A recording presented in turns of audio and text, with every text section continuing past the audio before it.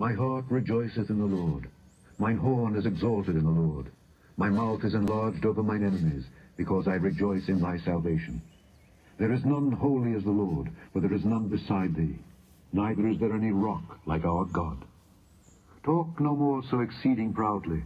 Let not arrogancy come out of your mouth. For the Lord is a God of knowledge, and by him actions are weighed. The bows of the mighty men are broken, and they that stumbled are girded with strength. They that were full have hired out themselves for bread, and they that were hungry ceased. So that the barren hath borne 7, and she that hath many children is waxen feeble. The Lord killeth and maketh alive. He bringeth down to the grave and bringeth up.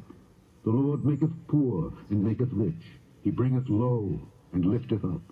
He raiseth up the poor out of the dust, and lifteth up the beggar from the dunghill, to set them among princes, and to make them inherit the throne of glory. Come here, Andy.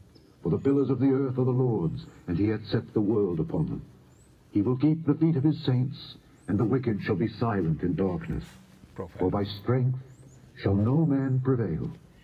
The adversaries of the Lord shall be broken to pieces. Out of heaven shall he thunder upon them. The Lord shall judge the ends of the earth, and he shall give strength unto his king, and exalt the horn of his anointed.